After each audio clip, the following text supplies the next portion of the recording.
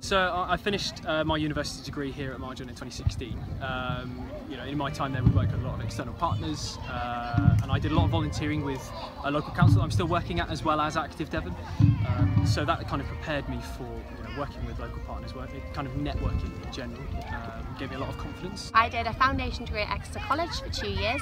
I then came to Marjon and did a top-up degree in sports development and coaching.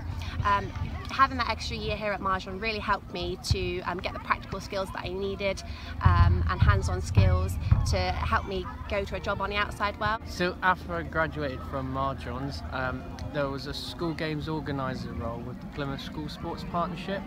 I went for that with my degree and my coaching experience from working for lots of coaching companies whilst at university meant I got that role, which was for full-time working for the Plymouth School Sports Partnership. While I was at uni in my third year, I took 6 months at the end of the year to go and approach Active Devon, and I volunteered with them. So I did school games for 6 months and worked with all of the other employees as well there, just to give myself more practical experience. And now I get to come back and I get to do guest lectures and I get to interview former students and help out with course content and course programs that they're doing at the moment, which is always really enjoyable. So I've got a really good working relationship with Marjon going on, and I really enjoy coming back and doing work here at Marjon, as well as what I do in my day-to-day role. So yeah, I've thoroughly enjoyed my time and really looking forward to carry on working with them.